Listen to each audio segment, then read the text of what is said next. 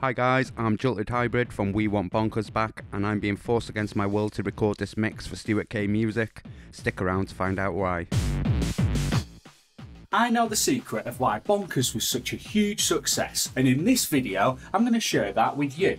Hi, and welcome to another instalment of Hardcore History. I'm Stuart, and every month I take a look at one of the artists that made our raves memorable. I say one of the artists, but I've been away for 2 months now, and man has a lot happened. We've experienced a bit of a growth spurt lately, and I want to say thanks to all those who've supported me since the beginning, and welcome to all of you who decided that my little channel was worthy of you clicking subscribe. Also, shout out to DJ Brisk for all your support for Hardcore History. Who would have thought that a nerd like me would have gained the attention of one of the guys we've looked into? Not me. In this, my first video of the year, I'm taking on two of the biggest names in the scene. It's time to look at Hixxy Sharkey. Gavin, you were the first one to suggest Hixxy way back on the Darren Styles video, and a few of you have since, and now I know why. Grab a drink, because this is a big video with a lot to talk about. Oh, well, you've got the kettle up. And if you want to, drop a click on that subscribe button, because my list now is huge, so there's going to be lots of videos to come. And if you enjoy this video, I wouldn't have any issues at all with you clicking that like button as well. Let's get to it. As you wanted to hear about him the most, we're going to start with Ian Richard Hicks, or to give him his globally recognised name, Hixxy. Ian describes himself as being quite grumpy, a complete contrast to the happy hardcore sound he promotes. A household name in the scene, Hixxy also enjoys the music of Neil Diamond, Madness and Queen, but who wants to live forever in baggy trousers with Sweet Caroline? Born in 1975 in Portsmouth, England, Ian spent his childhood obsessed with the DMC World DJ Championships, where turntablists would compete to prove their skills as the best scratcher. An early fan of the pirate radio scene and the underground music they would play, when his brother started to receive cassette tapes from Centreforce and Kiss FM radio stations, Ian would nag him to borrow the tapes.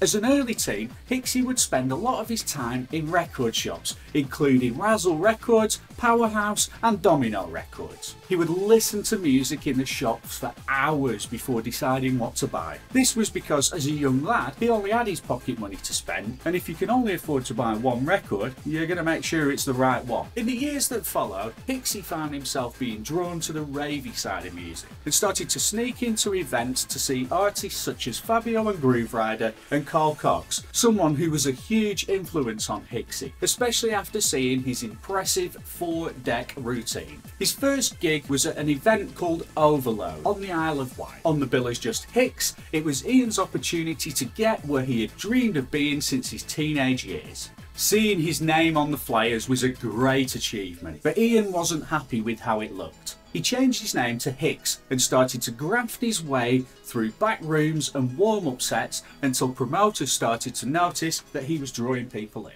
As his exposure grew and through his connections at the record shops, in 1994 Ian went into the studio upstairs at the Fusion record shop with Sunset Regime to record the tracks Technomancer and People's Party.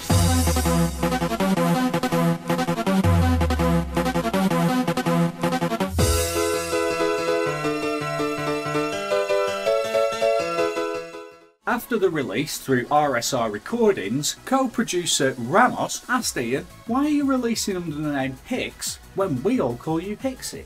That's when Ian became Hixxy, but he didn't realise then the huge impact he would have on the happy hardcore scene.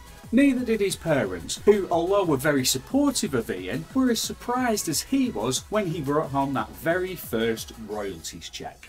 Hixxy soon became a regular on the flyers of Helter Skelter and Dreamscape raves, and in 1995 with Dougal bought some studio time on the south coast. When they came out of the studio, they had hatched a plan to start a new record label together called Essential Platinum. Mickey Skeedale, Forson Styles and Banana Man are just a few of the artists who had releases on Essential Platinum in the late 90s, as was DJ Druid, which is a great segue into allow me to introduce Jonathan Neath, born in Plymouth in 1974, someone who prefers to be called John and is also very well known by the name Sharkey.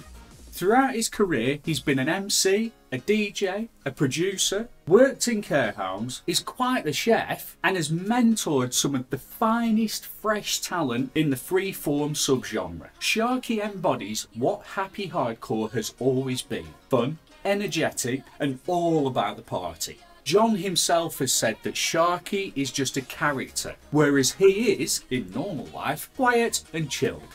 At a young age, John trained in classical piano and played keyboards at many performances for school. Then in 1990, a 16-year-old John, who had a keen interest in the party scene, started to blag his way into raves in southwest Devon, the Midlands and along the south coast, where he met DJ Druid. It was in 1994 when DJ Druid would help Sharkey gain his first residency as an MC at the Rhythm Station in Aldershot, a mecca for hardcore back in its day. Back then, there was no genre separation, everything was in one room, and it was all just classed as rave music.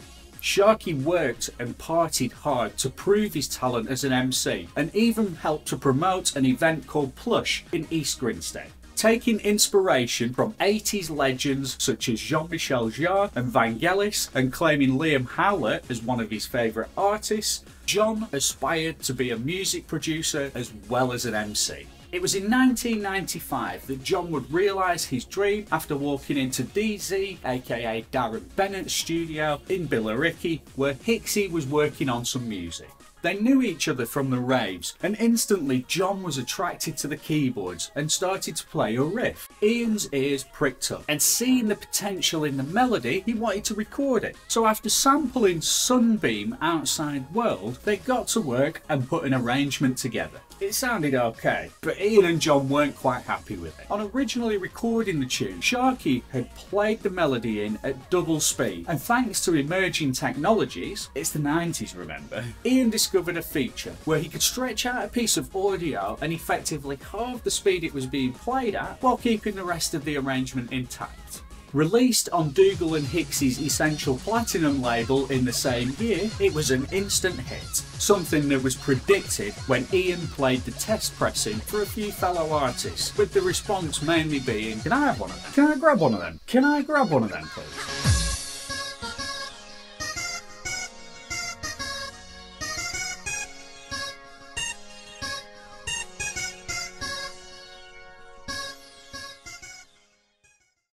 You heard it at every rave, and some people even badged it as their anthem, with football fans adopting the melody for their chants. This caught the attention of one of the biggest dance music labels of the time, React, who had recently released Fact, an album by Carl Cox. Damn good album too. A meeting was arranged and the pair went to React headquarters to discuss licensing of Toy Town to the label. In that meeting, and after seeing posters for the Carl Cox album, Hixxy pitched an idea to the executives for a compilation mix album focused on happy hardcore. The name for the idea was Bonkers, taken from the name of a bar at Butlins Minehead where Hixxy had played with Ramos and Supreme. It would allow Ian the chance to showcase artists who were making the best happy hardcore to a wider audience. They loved the idea and immediately started to discuss the project. John wanted to get into something similar, and in contrast to the happy style of Hixxy, Sharkey promoted a different sound, slightly darker and with the freedom to put almost any genre of music into the mix. They both saw the massive potential this could have, casting their net far and wide on the hardcore scene. After hours of discussions, the deal was done, and Ian and John went away to gather music and produce the first ever Bonkers album, released in 1996.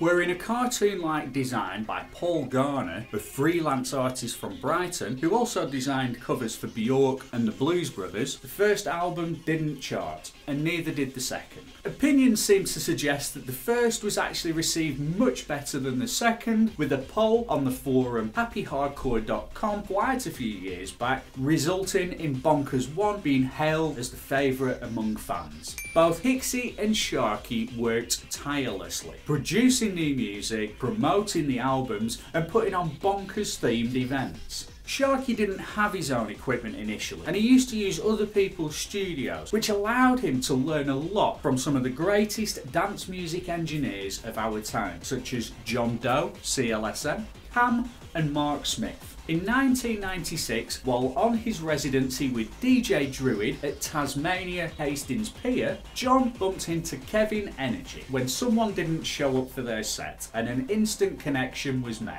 Druid and Energy went into the studio together as Sharkey wanted to expose Kevin to a new sound that was being developed. It was the beginning of the freeform movement, forged primarily by John and Kevin. Then in 1997, Hixxy and Sharkey brought on Dougal to produce a third mix for Bonkers 3. After managing to secure a place on the supermarket shelves, sales of this third instalment snowballed and gained #1 in the Woolworths chart. Do you remember Woolworths? It was a real high street album and sold so well in those stores because the audience was so young and amazed to see something so underground in the shops. It peaked at number 31 in the UK compilations chart, was awarded silver disc status, and in my opinion was the year that Bonkers became massive. Hixxy and Sharkey dominated the scene as they built on the success of Bonkers, with Sharkey actively seeking out promising new talent to mentor and teach music technology.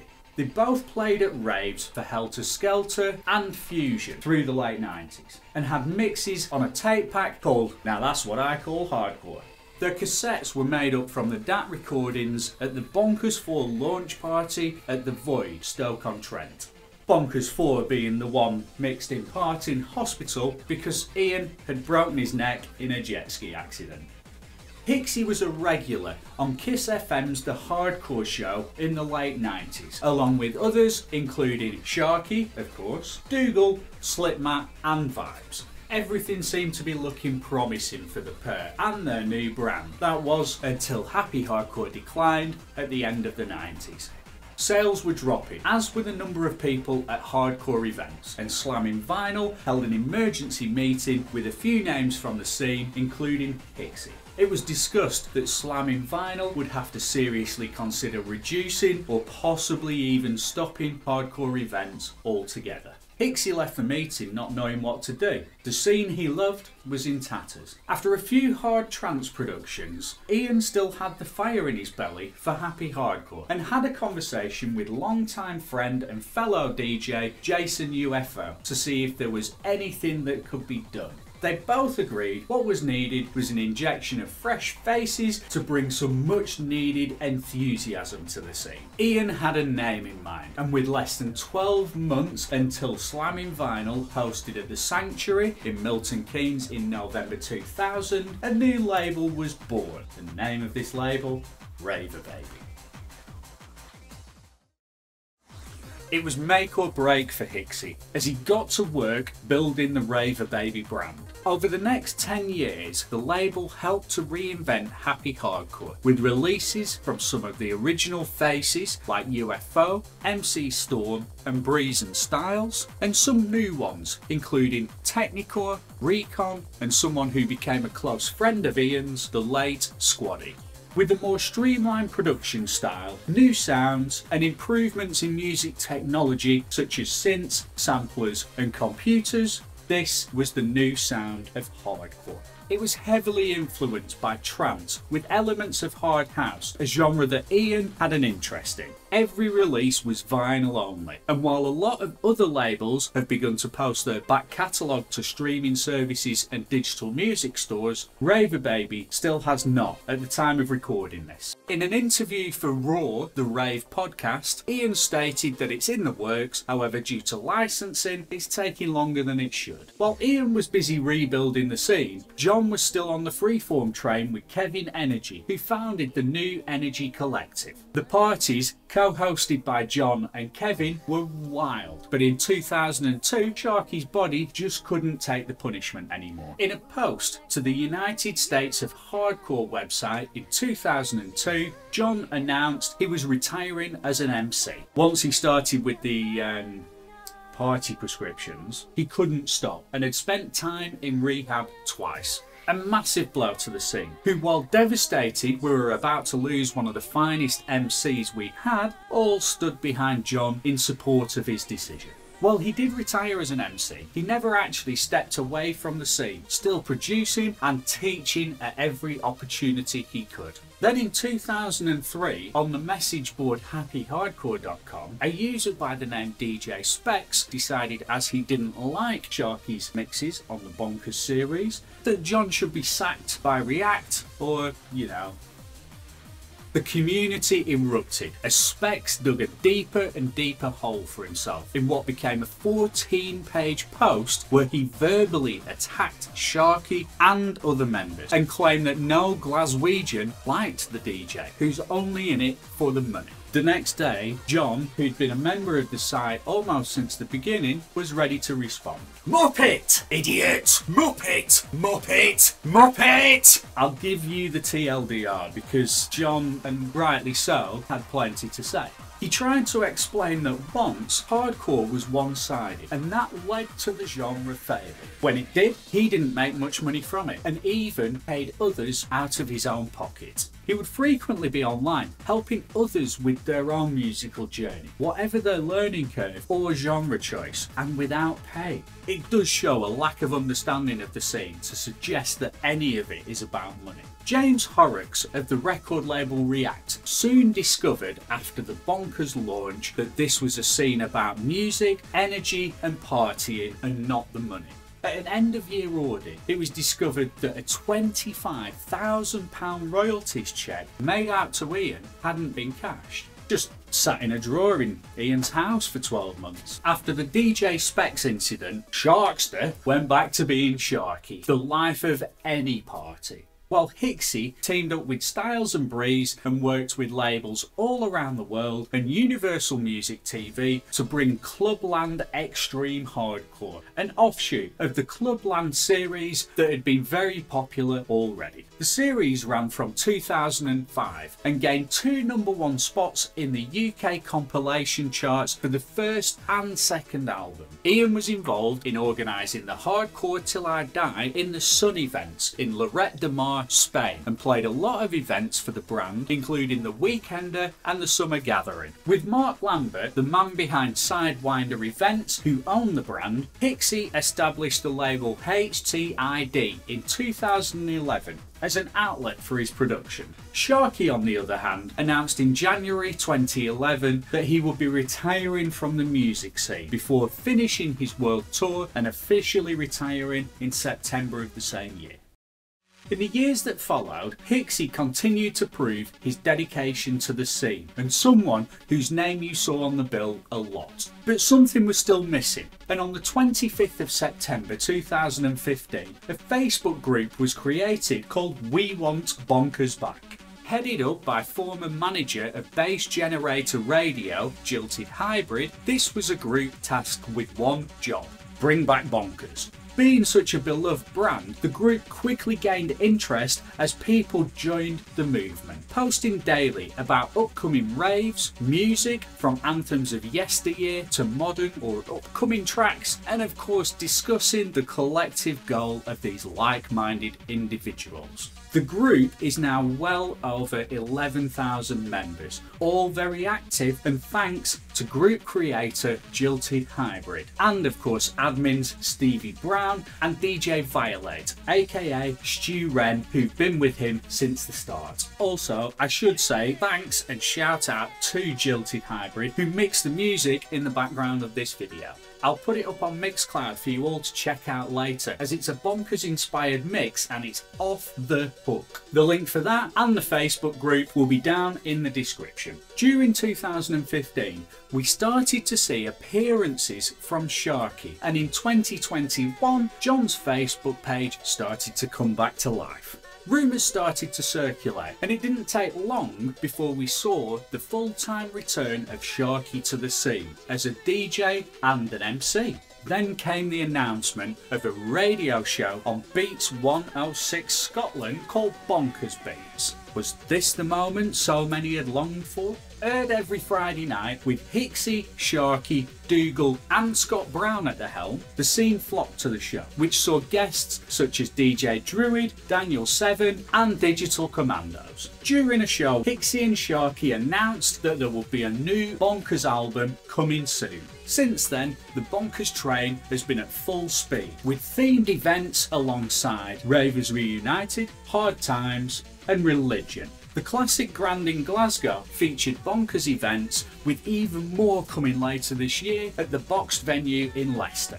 The radio show on Beats 106 Scotland regularly has many of the older and newer faces within the scene and keeps going from strength to strength as a place to promote and hear some of the greatest talent in hard dance. We're still no closer to any word of the next album in the Bonkers series, but this could be as they build up funds for such a project. I've heard many times that compilation albums need a fair-sized wallet up front. So why was Bonkers such a huge success? If you didn't get the answer to that question already, allow me to join the dots. You see, as we've seen over the past 20 minutes or so, both Ian and John, when involved in it, were 100% dedicated to the scene and making it a success. From rocking parties with their music and MCing, going out to look for new artists when the genre started to dry up, and even mentoring or putting their hand in their own pocket or defending the scene when necessary. Hixxy and Sharkey have worked relentlessly since the 90s. It would go without saying that a series of happy hardcore based mix albums promoted by one of the biggest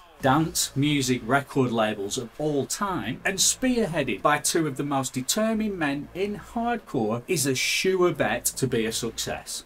Don't worry, I'm not just going to finish the video with me blowing smoke up their ass. I did notice one other thing while researching this video, and it's a pattern that could be important in the appeal of Bonkers. On each mix, you'll notice that out of the 16 or so tracks, there's only ever 5 or 6 from the artist recording the mix. Have a look at yourself at the track listings and think, in a world where we go to see DJs and 90% of their set is their own music, isn't it a bit of a breath of fresh air to get some variety? Thank you so much for watching this video and for sticking around till the end. We had a lot of information to take in and there's still more out there. If you want to know more, can I recommend the Raw Rave podcast? There's a good few hours of interviews and bonus content with Hixxy. This month you get a guest mix from my new mate Jilted Hybrid. Link for both of those and the Facebook group We Want Bonkers Back down below. Finally, before I let you go, I really hope you enjoyed this video. If you did, I still don't have any objection to you slapping that like button, and if you want to subscribe, there's a button down there for that too. I'll be back next month with another episode of Hardcore History. I'll see you then.